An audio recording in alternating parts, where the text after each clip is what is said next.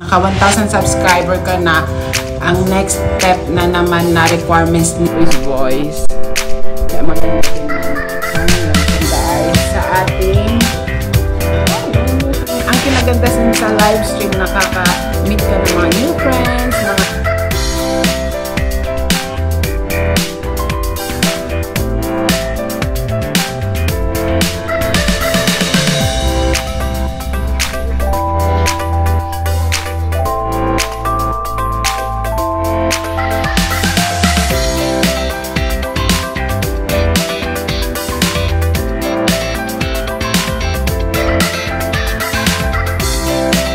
stream para sa ating watch hour sa YouTube.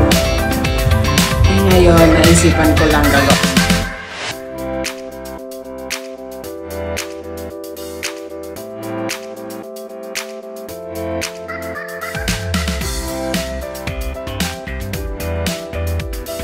Aking setup guys sa ating may music pala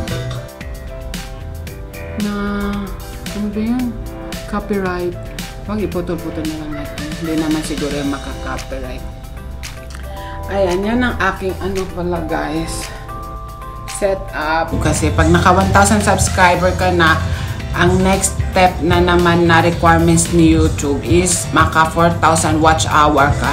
Yun, WH kasi, yun na yun ang ibig sabihin is watch hour. So, kailangan mo kasi yun isa sa mga requirements ni YouTube para makapunta ka sa next step, next level. So, hindi ko naman siya makukuha sa kaka-upload ko lang ng videos.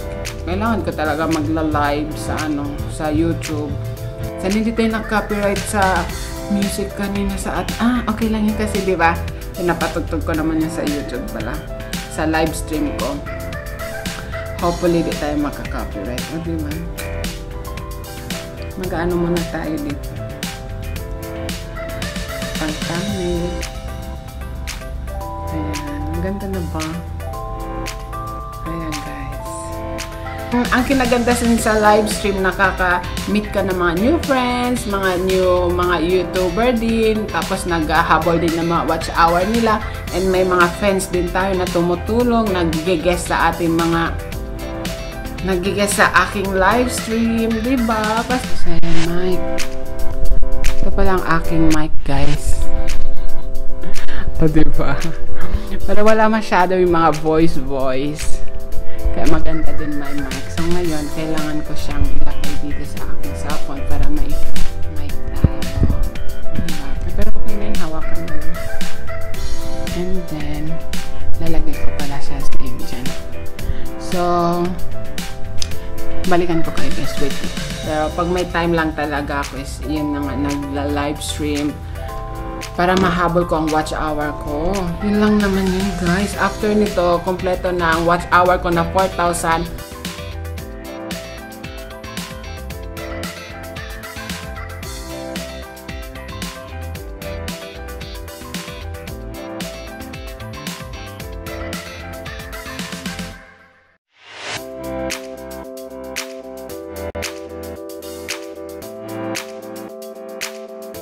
Hindi naman over sa makeup, diba? Para ano lang yan.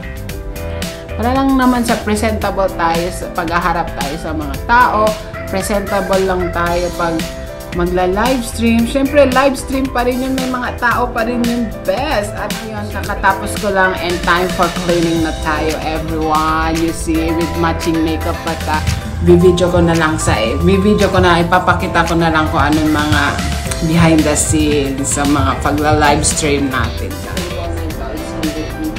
Share pala ito, isindi dito.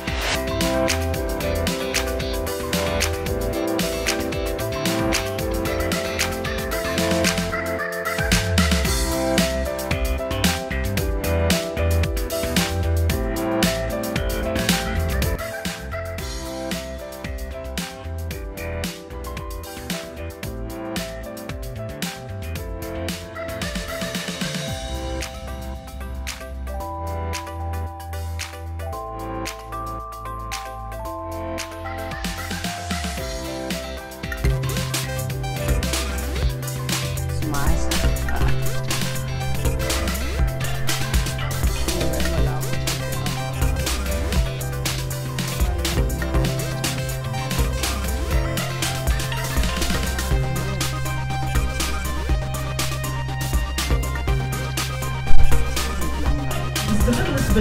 Ayan guys, okay na ang ating behind the scene na pagliligpit. Behind the scene na setup pala sa ating live stream kanina. And ngayon, ready na tayo mag-relax. Diba? Tapos na tayo naglinis at very 1 minute lang tayo nag-linis. My God. Ay, naku, wala akong kasama.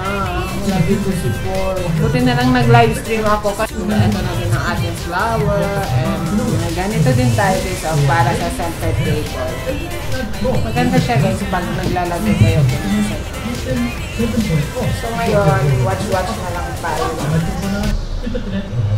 Guys, kukuha muna tayo ng something to eat. Kasi 10 o'clock na, hindi pa ako nagdi-dinner.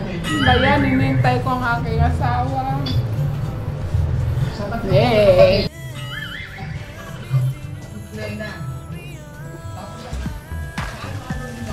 Ilan ang paa ng spider? Wala. Ayun guys, ito na lang kakainin natin popcorn. Caramel popcorn to. Baka hindi niya po naririnig guys. Ayun ito si Ethel. Ito guys, ito na lang muna kainin natin. Habang naghihintay tayo kay Bon. Caramel popcorn. Diba?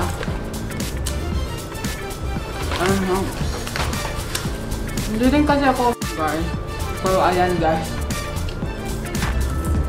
Kain ng tayo ng popcorn. Ay, manood tayo. Samahan niyo ako manood, guys. Okay? Samahan niyo ako manood, guys. Kaya man di ako maboboring dito.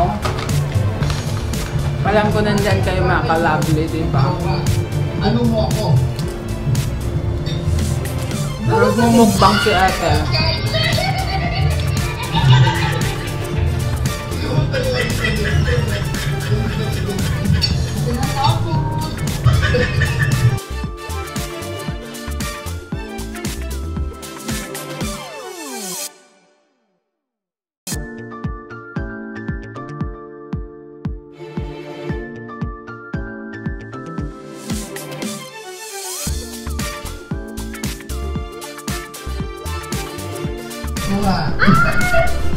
Ayan guys, dito ko na lang tatapusin ang aking mini vlog behind the scene of my LS. O, diba may pag-ganon si Lovely Lily Vlog. So, thank you for watching guys and I hope you enjoy my mini vlog. Don't forget to subscribe to my YouTube channel, Lovely Lily Vlogs, and please like, comment, and share. Watching guys and see you on my next vlog.